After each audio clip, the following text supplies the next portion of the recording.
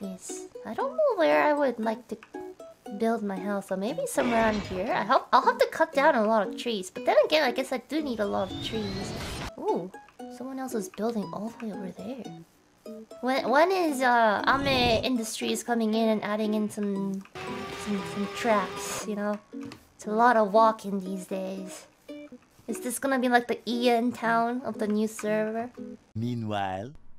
Yeah, I gotta fix my Minecraft launcher. I think I'm just gonna uninstall Minecraft completely and then reinstall it, and then I gotta do all my shaders again.